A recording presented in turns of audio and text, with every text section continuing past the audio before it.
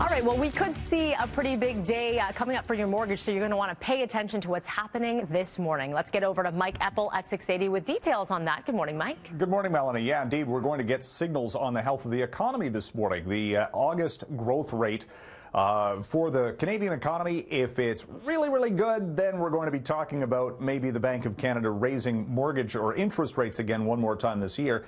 If the markets or see a mediocre number on economic growth, we could relax a little bit for interest rates climbing between now and 2018. We'll get the GDP report a little later on for August. Remember, the first half of the year, stellar for the Canadian economy. Best in the G7. Bank of Canada raising interest rates twice. Recently, they've been saying, slow down just a little bit.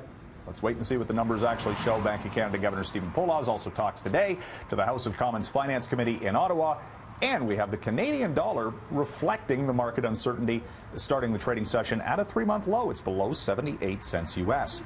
Compare and contrast, the Toronto stock market's been on a bit of a roll recently. In fact, yesterday it closed at its highest level ever, above the 16,000 mark for the first time, with a gain of 49 points. And it wasn't bank stocks and it wasn't gold stocks leading the way. No, it was new economy companies such as Canopy Growth, the medical marijuana producer, up 19% after Constellation Brands, a wine and spirits and beer company, bought a 10% equity stake in Canopy Growth and sent the shares skyrocketing to a record up almost 20%. All those medical marijuana producers have been very big performers so far this year.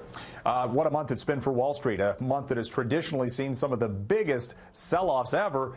Different story this year. The Dow Jones comes in close to a record. It's up more than 4% for October. The Nasdaq hit a record yesterday. We've seen tech names, Microsoft, Intel, Apple, you name it, they've all been up so far this month. Apple yesterday hit a record high ahead of its earnings, which are due later this week, and they could be changing some supply components out of Qualcomm. Those companies have been in some legal battles. Qualcomm stock is down 5.5% in pre-market trading action so far this morning.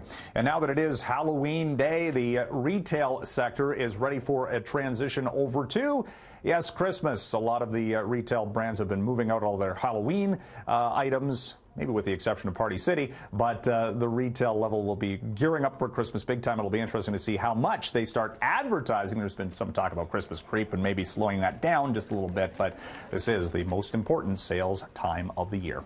Send it over to Kevin. It's the most wonderful time of the year. Yeah, Thank you, Mike. You're welcome.